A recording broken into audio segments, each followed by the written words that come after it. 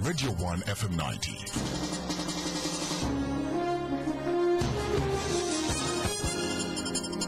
Spectrum wants to hear your views. You can SMS at any time during the show. Type Spectrum, leave a space, type in your contribution and name, then send it to 7197. Your views, our interviews on Spectrum, Radio 1 FM 90. Hello, a very warm welcome. This is Spectrum on Radio 1. I'm your host, Edmond, Kizito. On Spectrum tonight, our Friday panel reviewing the week. Some of the issues we'll be looking at. Today is International Women's Day, and Ugandan women joined the international community in marking the Women's Day. The theme was the gender agenda, connecting grassroots women to development. The global, that's locally. The global theme is the gender agenda, gaining momentum. Now, there has been a debate about the relevance of affirmative action and whether women who benefited from this initiative are still in touch with the grassroots woman. Today, President Mushabe spoke about the need to deal with bottlenecks that still make women second-rate citizens. He also spoke about the marriage and divorce bill that, he says, must be handled carefully. We'll talk about that. We'll also talk about the Kenyan elections. The Kenyan Independent Election Boundaries Commission say they will announce the results either later today or very early tomorrow morning. Some of the results that we've seen so far indicate that neither of the two candidates has got a 50% majority. One needs to score at least half plus at least one vote to clinch the presidency. The Electoral Commission also needs to declare results from another 53 constituencies which have not yet reported, or almost 53. There were technical problems at the start, so they resorted to eventually manual tallying. Now, a similar delay and contested results led to violence in 2007, where 1,300 people were killed and 633,000 were displaced. Some candidates have already considered defeat, Musalia Mudavadi and others. We talk about the Kenyan election as well. Our guests tonight, Dr. David Mushabe from the Mushabe Munungu Company Advocates. You're most welcome, Dr. Mushabe. Thank you, Edmond. Good evening, viewers and listeners. Viewers, because also on the internet, you can see a video of Spectrum off YouTube at any time you would like to see one. We're also joined by Ms. Peace Kyamureku, woman activist and former Secretary General of the National Association of Women Organizations. You're most welcome, Madam Peace Kyamureku. Thank you. Good evening, viewers. We're supposed to be joined by Imam Kasozi later. He's a lecturer at IUIU and a well-known Muslim cleric. Madam Kyamureku, is the Ugandan woman fully emancipated? Thank you. The Ugandan woman is not... it's not that women are the same. We are different. There are those who are emancipated. There are those who are in the process of being emancipated. And unfortunately, the majority of the Ugandan women are still not emancipated yet. We have the grassroots women. We have the women who drop out of school, as young girls. They drop out of school because that's not a secret. There are high levels of school dropout in spite of the universal primary education, universal secondary education. We have early pregnancies. We have child marriages. And all these cause women to be very marginalized and disempowered. And they are not emancipated yet. So what more do we need to do to resolve? Just like today is Women's Day, and these are some of the issues that we are looking at. The challenges that we have. Why is the woman not fully emancipated? You talked about affirmative action. Yes, affirmative action is very important, and it put a number of women into positions of leadership, but that doesn't mean that they're making a big impact on the grassroots woman. So what we need to do is to have a government that looks at the issues that keep girls out of school, to see why don't, even some boys, why don't they finish the cycle, the educational cycle. If you listen to the results that were released like 2 weeks ago about the number of students, boys and girls, who started in primary one but never finished the cycle of 13 years, it's very alarming. And as a country, we need to be worried. And of course, we understand that the majority of those are girls who drop out. And if we have girls who are not educated, who have not had education, that means they're still going to be dependent on the men, and they're going to affect the economy. They are not going to be productive citizens. And as women and as a woman activist, that's the basis. I think that's the starting point. We need quality education, and we need the government to put more emphasis on providing facilities for girls to stay in schools, and for parents to have confidence in the government and in the school systems, so that girls can stay longer in schools and complete the cycle, so that they can become productive citizens and responsible citizens of this country. With the responsible citizens, then you have educated mothers who can take their children to hospitals for immunization. That means you are doing something on health. You reduce the communicable diseases. You have women who have a right to speak out and claim for their rights, and most probably that may reduce on the domestic violence, because currently we see a lot of domestic violence. So today being Women's Day, those are some of the challenges that we are looking at. There is an increase in domestic violence. Can we link that to the economic situation of the country? We know there is a problem financially, globally, financial situation. When people are poor, then violence sometimes increases. Can we also link it to education? People not being educated, being redundant, doing things that may lead to violence. And with all that, we believe that women, if they get education, then they can become better citizens in various other ways. So when people are poor, they fight? No. It's not necessarily domestic. Yes, domestic violence. violence. Because the people don't have money in their pockets. Yes, sometimes, many times. That is a contributory factor. I will give an example that we looked at yesterday as a SIHA, where I'm a board member. This is the strategic initiative for the Horn of Africa, where I'm a board member, and we were looking at dowry as a cause of violence, and an issue came up where, because of poverty, a man forced a wife to breastfeed puppies. You must have read about that. We'll talk about that's poverty. Probably on another occasion. Yes, on another occasion. Might not be able to. Yeah, that's what we want to look at. So those are poverty, the basically, when they can't give you poverty. flowers, they prefer to give you blows. Some men. Yes, it's sure. Imam Kasozi has just joined us. You're most welcome, Imam. What is women emancipation, Imam? Women emancipation, I think it means to women to be given their freedom, to be free, because they were born free, they should be free.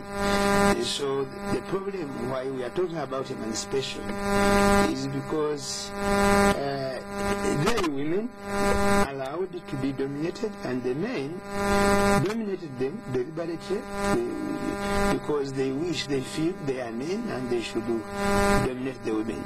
So because of that, there were so many issues that were raised, and therefore people thought, we are born free like you, then why should we? And really, to be sincere, that should be the case, because each of us, whether man or woman, I think we share, apart from being female or male, the rest, we take the same number of months or days in the womb. Sometimes many of the other things that come to us, almost the same or similar ages. But the problem is because I think women emancipation includes women liberation, trying to give them space so that they can express themselves. Of course, when you look at the cultures of various nations, of various tribes, of various groups, each of these cultures had its own standards. Okay, so the battle we are in now, what is talking about women emancipation, is that it is the hope that we are going to have a standard culture or belief or thinking for all of the people, which is not actually easily possible. possible. Because even among the men, there are some men who need emancipation. Oh. Yes. In terms of what? In terms of dominance, they are dominant. Women hit them. Not women. You see, even not. You see, some women actually are dominated by women. I have heard in this issue you are raising, you are talking about affirmative action. You are talking about. To me, affirmative action was a very good thing. Yes. But it was not properly planned or properly put in perspective. Okay. What I expect and what I have been telling women, activists. If I don't want to use that word. They are not. It is an abusive word to them. What do you have to call them? They are human beings as I am. Not activists. No, but we call them activists because they have come to raise the voice. When they say that this is ours and we should have it, then that's why we call them activists. I want to conclude. I had said, and it is my belief, and I strongly believe, yes. If, for example, affirmative action, for the electoral position that were specifically to represent women, like women member of parliament or women councillors, I wanted it to be one term so that we can create many women. But to multiply them. But what are we doing? In some constituencies, for the last 20 years, the same woman. What have you done? You have not helped the women. That is, you wanted to give them term limits, eh? A term? Why a term limit for the women and not for the men? No, I give for the first time, because we are liberating them, we are emancipating them, we are making them, we are empowering them. So when we empower you for 5 years, then after 5 years you should be in a position to compete with the rest. Then we create a new one. That is the true emancipation, and that is the true affirmative action that would make sense.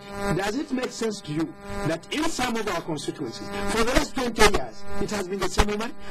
Same thing with the men. If we're talking about rights and equality, those we need to have equal opportunities. Exactly. So if it's there are no term limits for the men, why should we say they should be there for the women?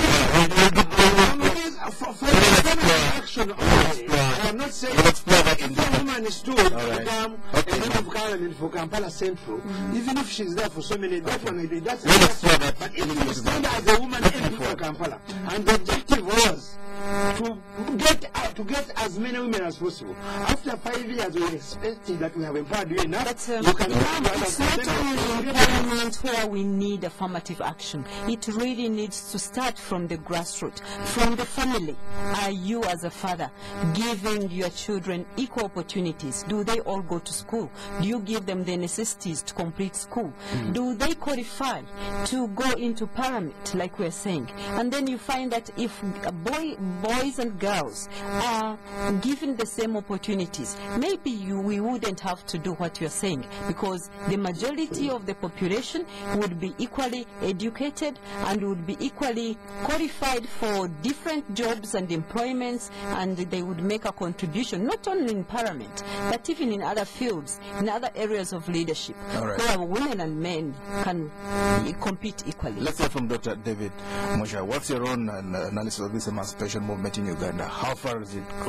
First, before you even see how far we have advanced, we have to address the root cause of the problem. By and large, we live in a patrilineal society, which started during the hunting age, the early man age. Yes. So it was survival of the fittest. Those who had muscles, bigger muscles, dominated over the weaker ones. That's how actually the kings were created. If you defended your clan and you distinguished yourself as a warrior, then you had chances. Then you had chances even to leave it for your son, grandchildren, and all that. That's how kingdoms evolved. Yes. So likewise, the same syndrome runs in a family. Man has muscles, so he felt since he's the protector of the family, the wife and the children should not question his authority or power, and therefore that has followed us for centuries and centuries to this day. So, if we are going to address this problem, then we have to sensitize the masses. The question is, what functions took place at the LC level today? Which functions took place? What celebrations did they have at the parish level, sub-county level, county level? Are we only seeing these big functions and functions on TV. Yeah, but I think the policy This is for the elite. Yeah, the policy is Let's Let me first conclude, make some few points. Yes, this government has made strides. We have 112 districts. Automatically, you have 112 women representatives. We have many other women who have contested and come to parliament not as women representatives on their individual merit and competed with men and defeated them. But how many RDCs do we have who are women? How many cows, DEOs, and other ministers? The people we see the honorables, Honorable Maria Chiwanuka, we see Honorable Harupo, we see Honorable Janet Museveni, Honorable Chambade, then we see Miss Kajin of URA, Mrs. Madichigoz was at UIA, and those people are put there, and we wonder whether they have any impact here. What I see on the face of it, prima facie, is that young women will idolize them. They want to be like them. But when they go down to motivate and encourage those kids, our daughters, Is it better? I mean, just being in those positions is enough in itself. you think it's not enough? To motivate Even though they and inspire. Is that not good enough? I don't think it is good enough. Being looked up First to. of all, this is my I don't know whether it is a bad presumption or I might be wrong. Depending in Uganda, you have a big office, but you don't have power. Oh, really? That even it cuts across even with the men. Yes. You have a big office, you have no power. Like which So one? many of these women, they're in big offices, and many of them have no power. You are not talking about substantive ministers. You're talking about big ministers in the past. Yeah, Not exactly. We probably have found ministers that are in substantive positions that have had a For example, this marriage and divorce bill, the NRM caucus is supposed to debate it on Monday and come up with a position. That's very unfortunate. So As basically, Ugandans, is it fair? It's unfair to the Exactly, women. that's what I'm It's saying. unfair to all Ugandans. It's giving some people more power than others, not only men, but even it's not only disempowering the women, but also the men. Because the marriage and divorce bill, for the many years it's been, shelved for over 50 years. I mean, people have discussed this. So when it comes to the House and they say they need more consultations, I mean, that is, it defeats the Ugandan understanding. What do you think in the marriage and divorce? And now, putting it to the NRM caucus, what you're saying, are they better people? Are they the ones who have a vision, not for the others? I know but that's not right. Let's look at the That's first part not- of it. How would you like it to read? The marriage and divorce bill, Yes. we are happy that at least it's being discussed. A number of issues have come up. We need to realize that time moves, cultures evolve. We need to get the good aspects of our cultures. When we talk of culture, Imam, we also look at religion. Religion and culture, in a way, they are intertwined. The respect that used to be accorded to our women, the respect that the Quran laws, I'm not a Muslim, but I know when we were looking at all this, when you have your four wives, look after them equally, love them equally. You agree with the four wives? Yes, I mean, those are good. That gives respect to the woman. Imam has only one. There is no problem. That's also good. It's also good. There are many issues which look after the family, which are the concerns of parents. For instance, when you think of a marriage, you think many times of children. So when people selfishly believe that it's women who want to benefit from this, they are missing a point. Because this is a bill that considers a family, if it is the basis, if it is the smallest unit of our society which needs to be respected. So it should not be discussed by only a few people. I listened to the president. We are also discussing it here. And we are discussing it here. When he was talking about Honorable Kategaya, the late, and said, you know, for us in NRM, there are things we don't talk about the family. Yeah, but, I mean, a family, if it's the basis of society, why shouldn't we discuss the issues that come out in the family? Issues of violence, issues of children that are not looked after, issues of child maintenance, issues of health, issues of providing for our families. How many, you know, when we get violence in homes because of property, because of lack of understanding, when we get parents because of poverty selling away their daughters for a garden of cassava. We've seen this in some families. It's sad. Let's talk about, and we need to talk about these things and resolve them as Ugandans, not on a few people. Madam Kyamureku, let's talk about the sharing of marital property. How do you think, very briefly, how do you think it should be sharing of marital property? Ways. People have looked at this from an elitist point of view. Imagine, it's also very important, yes, especially for women who have been empowered, who have worked hard. That's a broad line. Yes, I want to have a broad line. Sharing of property is real. It's an issue. Right down in the middle? Down from the grassroots. I'll take you to a village girl who drops out of school. Now let's look at Gets the married. Yes. How should property be shared in That's marriage? what I'm coming to that. Because when we think of property, people may be thinking of cars. But here I'm talking about a piece of land where this family has just a piece of land where they can grow their food, and that's nearly all they have. Then this man wants to chase away this woman who has children. It How has should it be shared? happened. Give us the principle. Yes, the marital property, marital house and land for the woman to take care of the children, all the land, 50-50. And How should we define marital property? No, marital property really traditionally has been that property which has been acquired Together. during the existence of the marriage. It is presumed that it was acquired out of the common and joint effort of this union, out of this union. And legally, traditionally, and in many jurisdictions, the properties you acquired before you got married are personal properties. You don't touch.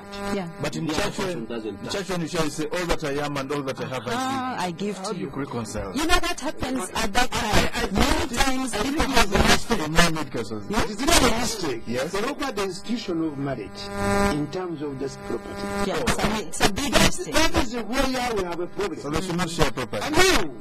If we discuss it, So marriage should be discussed. then we are going to have a problem, because this property, even when I have acquired, she has acquired, we have gained. Okay? Maybe she's a housewife. Because we have not registered the company that I have put in so many shares, that's where the problem is. Let's talk about So we that. are feeling that we must run. So I'm chilling at home with my crew. The boys are waiting to watch the game on the telly, but the chicks want to go to the beach. So how do we play it? I glance across the room. Eye contact is made. A plan is hatched. Pete will get some sand. Lots of it. Jeff will take care of the deco, Tim the entertainment, and I the clubs. And so we bring the beach to the apartment. If we can't go to the beach, we bring the beach to us. It's just how we do.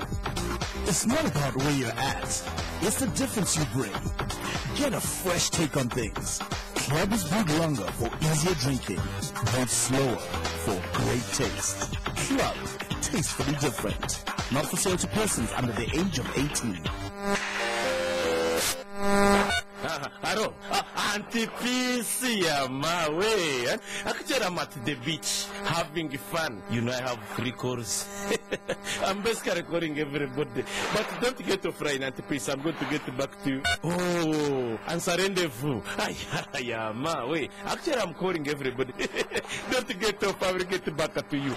Oh, Musei, I've just forgotten what I wanted to tell you, but remain on right. As soon as I remember, I'll get back to you. Kyamureku. MTN, Enjoy free MTN weekend calls. Load a total of 2,000 shillings or more between Monday and Friday. Dial *188# to activate free MTN weekend calls. MTN. Everywhere you go. Uganda Communications Commission is currently conducting nationwide mandatory SIM card registration. Register your SIM card in a few easy steps. Visit your telecom operator's customer care center or any other designated registration center and provide your phone number, a copy of a valid ID or any other valid ID with accompanying photograph such as a passport, driver's permit, voter's card, or a letter from your LC. Information on your physical address or residence will also be required. SIM card registration protects mobile phone users from incidences of fraud, incitement, terrorism, and hate messages, among others. Please note that SIM card registration is mandatory, and those who fail to register risk having their SIM cards deactivated. All information shall remain confidential. Let's make communication safe. Register your SIM card today.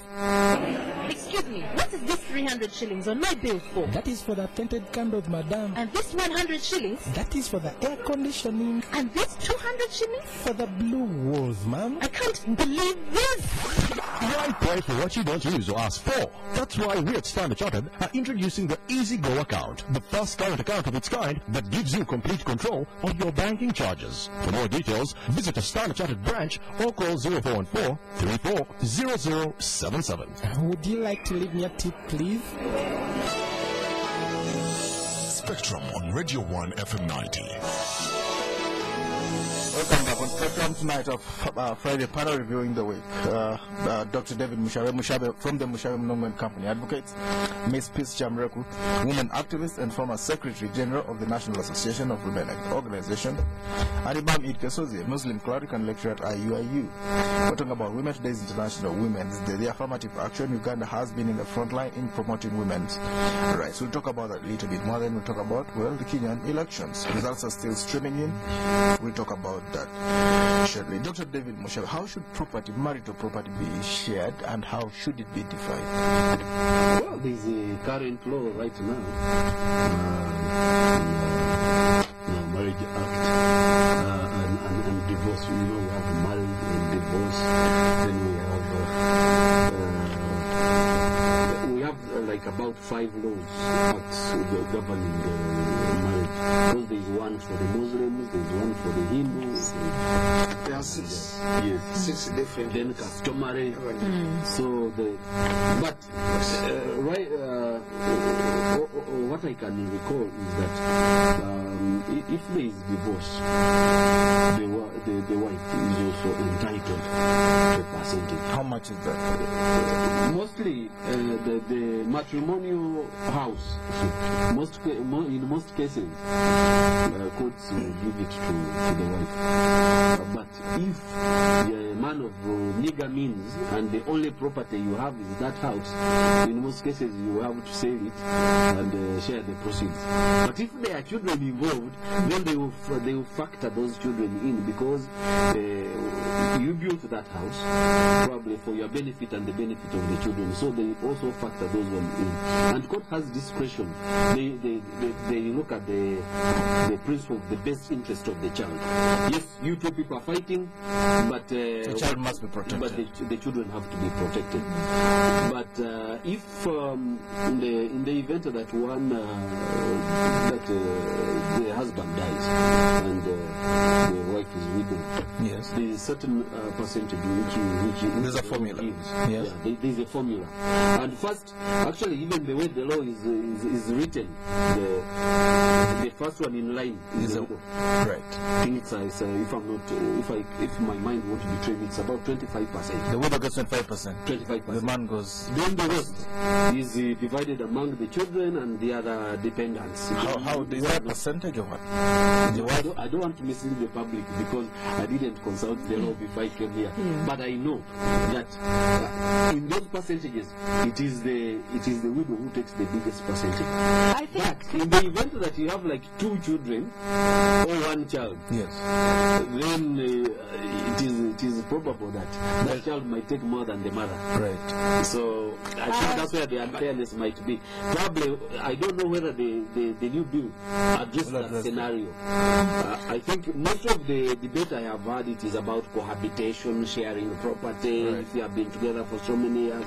And I think that had thrown off the debate to a different tangent. And probably we are missing a lot of good things in that. Currently, the members of parliament have said the cohabitation will be dealt with another time. It is a reality. People are cohabiting. It will be dealt with another time. My prayer is that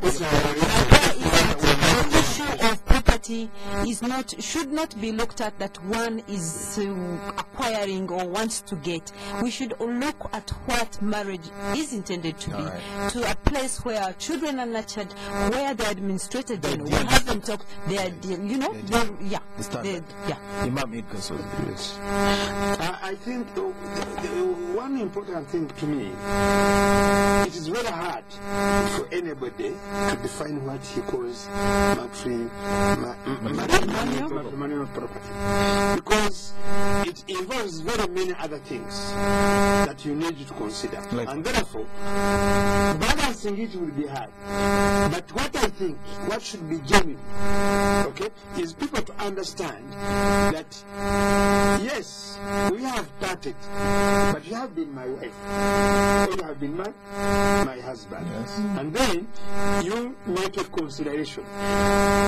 The biggest problem why we are in this scenario and this debate that is not ending, and they are saying we have debated the bill for 50 years, is because of greed.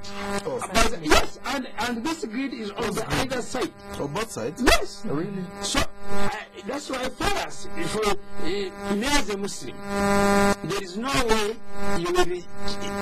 you will actually convince me to live the way God the Almighty stated in the Quran how property should be distributed in the case of death or in the case of divorce. And then you think that some man or a woman somewhere will make a law and I will abide by it. It's not possible. But when it moves to this thing of cohabitation they are talking about, cohabitation is a reality. Nobody should say it is a reality. But cohabitation is not marriage. Unless there is a group of people that have agreed that ours is cohabitation, and we go with it. And I think as Ugandans, so the problem now comes. The religious, Ugandans will say they are religious, and the religion, whether you want or not, does not recognize cohabitation. Much as it knows it exists. All right, that is actually why we have a problem. How are we going to overcome that issue? And I think that's why it has been shelved. It's not going to come into this bill. We want marriage to either be, in church or in the mosque or customary, so that it's very clear. Customary marriage? Customary marriage, the parents have to be involved.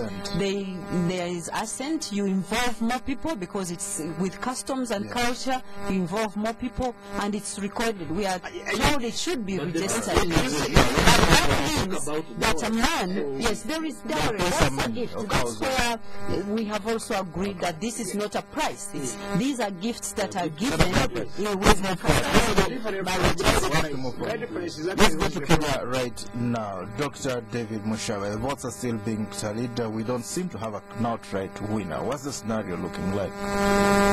Really, apparently I'm in Kampala, not in Nairobi. Our minds can travel there, by the way.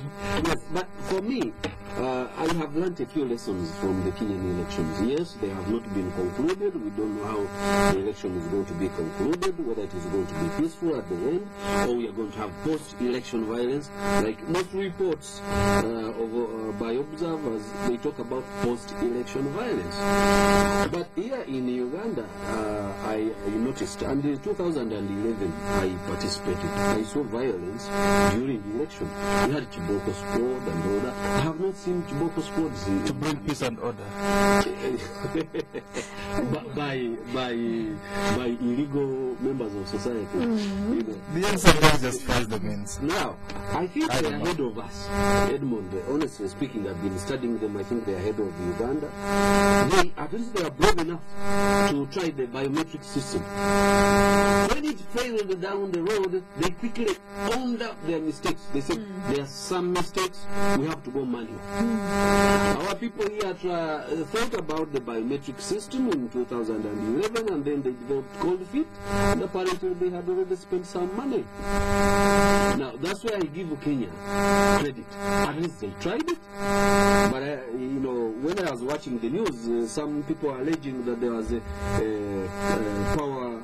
there was load shedding in the whole country for like 3 hours. So, the conspiracy theorists are suggesting that it was done to defeat, to defeat the biometric system because it would be more efficient. They are supposed to report straight from the polling station, and they send data to the national IUIU. So they were saboteurs, but the electoral commission took some steps. What other things did I like about the Kenyan system?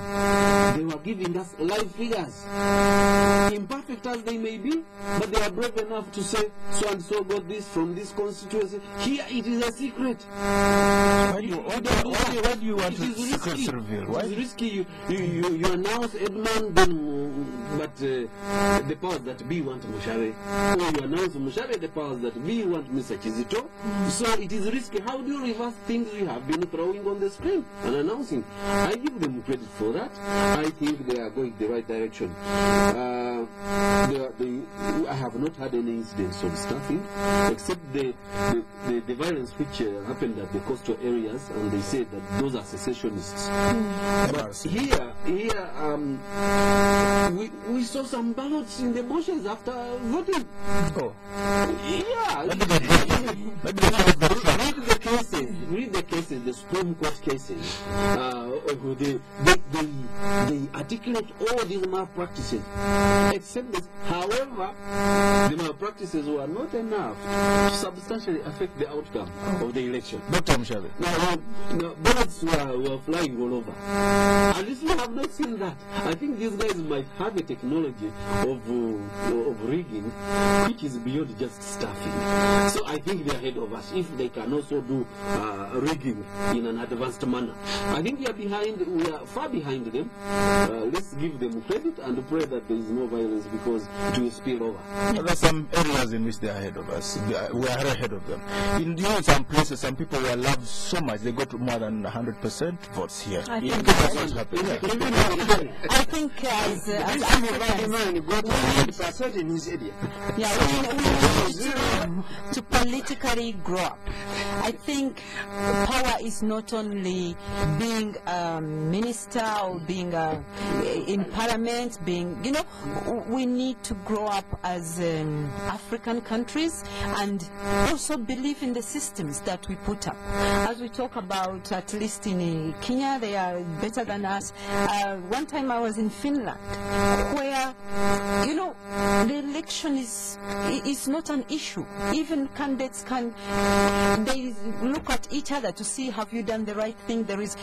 We need to be mature and trust our systems and do the right thing. And even people who contest, they should go there for a reason. Why do people want to be in power? I mean, that's the main question to me. To survive. I think we need to have more education to have people to serve. Leaders should serve, but not to survive. Everyone needs to survive, and that's why we're talking about rights. So people are going to be leaders to lead. No, I think the problem is because in our countries we narrow prosperity or riches to positions of power. Okay? You even find we have distorted development. Oh. Yes. You have a country, for example, Gabon. Gabon is called the Emirate of Africa because of oil. Okay? But 70% of people in Libreville, which is the capital, they don't have clean drinking water. But they have a lot of money because of that. So people here drink milk. Even including those in Kenya where they don't come to power to serve anybody. They come to power to be prominent. And unless we overcome that, we are not about. So the Kenyan experience, actually, the only snag that is there is because they have become so sectarian. When you look at the electoral areas and the results, the way they are coming, they are so sectarian. Where it is not sectarian, it is because they have decided to ally. Otherwise, it has been a battle between probably, I think, the Luo versus the Kikuyu. The Kikuyu, I think, combined with the Embu, the Kalenjin, and the Akamba. And then Kalamba is Akamba. There are some individuals who are here or there. Those really exist depending actually on the localities. Like when one Indian, Kenyan of Indian origin, won a constituency in Munungu, and it was big news. That they have an Indian man. But when you go to Kenya, there are many Indians, running very many other things, and they have been there for all their time. So there should no longer be issues. The issue should be, what do we want?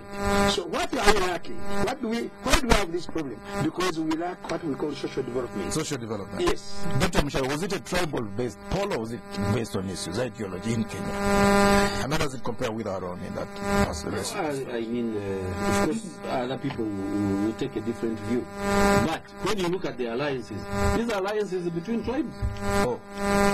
Now, if you ally with the, if tribe A allies with tribe B, because problem tribal survival, don't hoodwink me and tell me this is you are non-tribalistic, you are nationalistic and all that. No, you are protecting your tribal interests, much as the other guys who want to protect. But I also want but to you realize that you cannot win alone. The Kalenjin Kikuyu alliance has been there for a long time. Last time they fought each other. The last time. Yes, the Kikuyu were in power for so many years. Then the Kalenjin were there for 24 years. So 23, 15 years of Kenyatta, 24 of Uhuru, of Kalenjin, and so then this 15 alliance is not new. And apparently, these are the richest. These are the tribes which have the richest. Because they've been in power. Because they have been in power, the access to the national pie. To the honey pot. Is more or less. Yes, but in all this we need to remember that survival for who? When you talk about the Chikuyu, when you talk about, is it everybody or it's just a few individuals? I think as Ugandans, as Africans, we need to look at that. While the majority of our people are not benefiting from governance, we lack good governance. Only a few people are benefiting. And so when we say that it's survival of a certain tribe, not everyone. The problem. And even here, we need to really rethink that. Yeah, the problem is simple. If it is because we are still in the era of what Obote was fighting, or what he stated he was fighting, poverty, ignorance, and disease. Okay, people who are in that circumstance, you cannot. I thought we had what was it in transformation? Transformation, where is it? It is talked about. Yeah. You see, talking about something. So what should we do? We really need to move ahead. We should become real. Use these radios to move ahead. Institutions.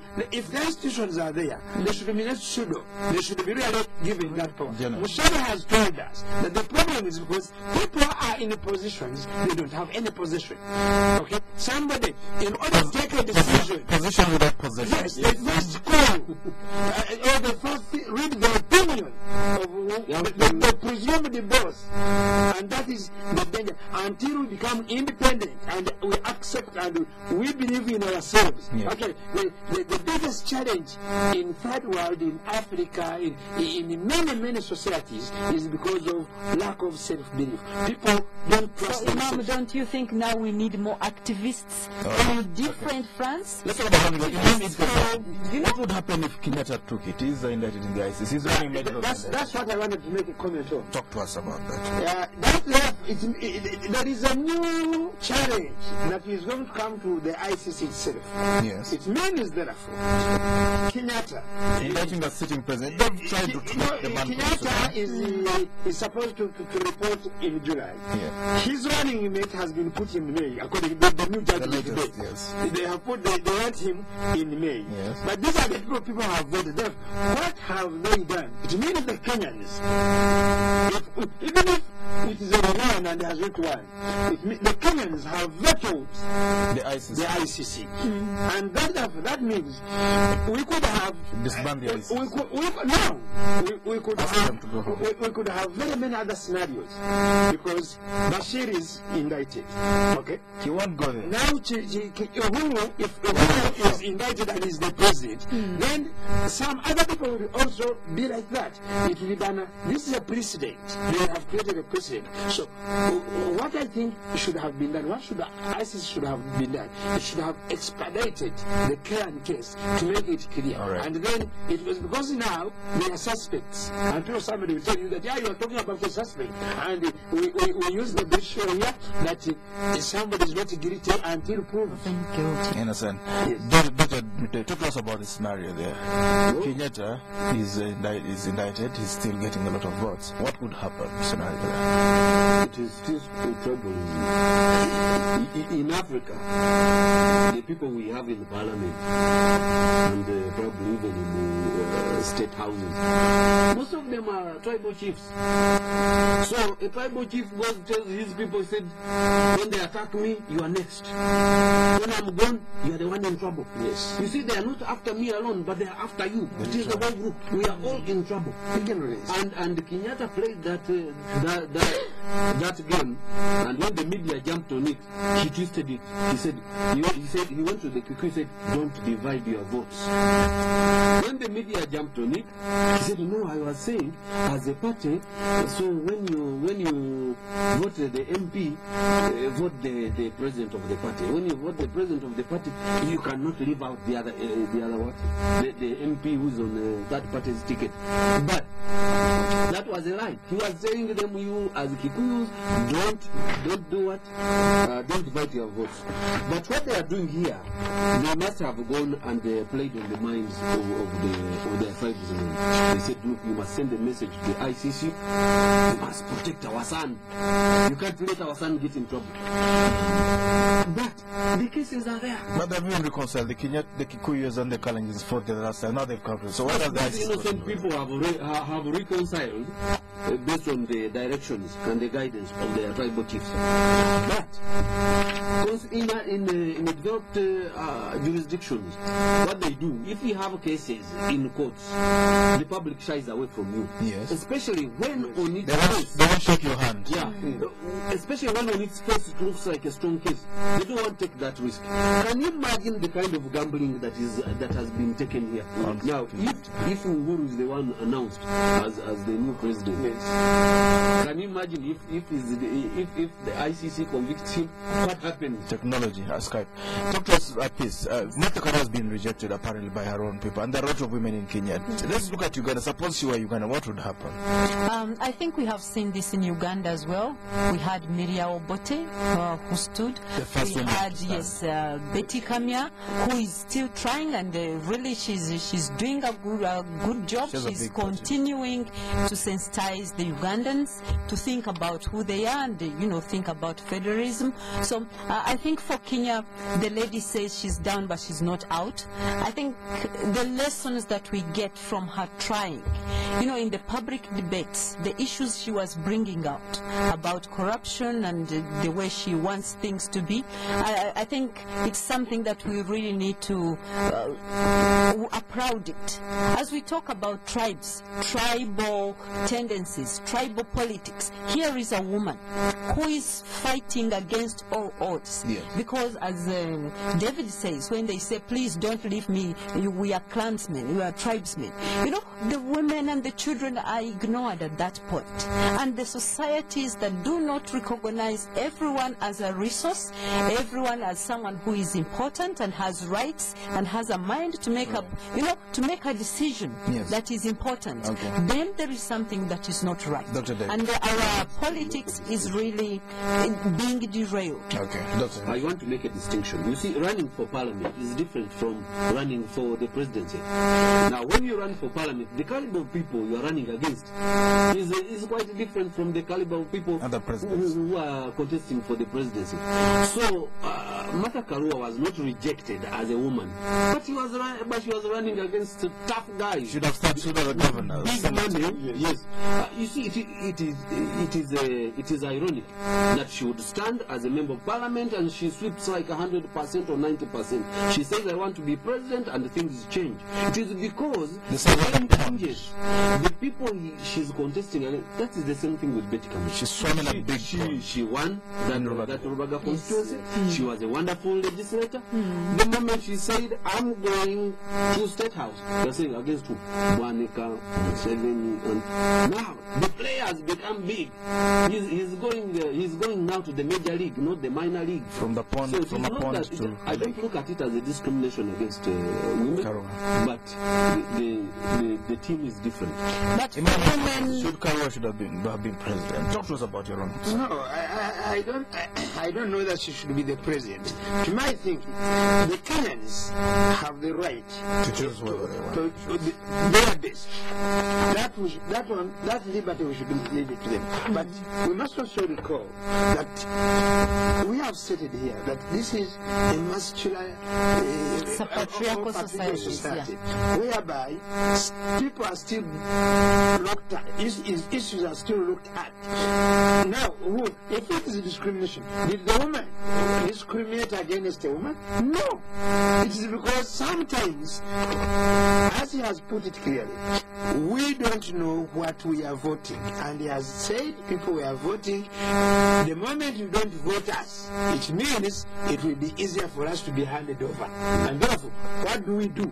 When you vote us, we hand back to it. But Edmond, women should trust each other. In every country you go to, women are the majority. They should not divide their vote. And when it comes to voting, they vote a man. They split their vote. I think my sister here should also go down and sensitize women and say, look, in our constitution, we don't need a country which goes according to sexes, to gender. I think that's not right. All right, thank you very much, leader, dear guest. Dr. David Mushabe from the Mushabe Munungu and Company Advocates. Thank you for coming. Spectrum tonight. Madam Peace Kyamureku, woman activist and former Secretary General of the National Association of Women Organizations. Thank you for coming over tonight. Imam Kasozi, Muslim cleric and lecturer at IUIU, also a woman activist. With one wife, a Muslim man with one wife. Thank you for tuning in. I've been your host, Edmond. So Spectrum will be back on Monday. By then, we probably will know the final results from the Kenyan election. Have a peaceful weekend. Bank of Uganda informs the public that from 30th March 2013, the all series banknotes will no longer be legal tender and therefore will be removed from circulation.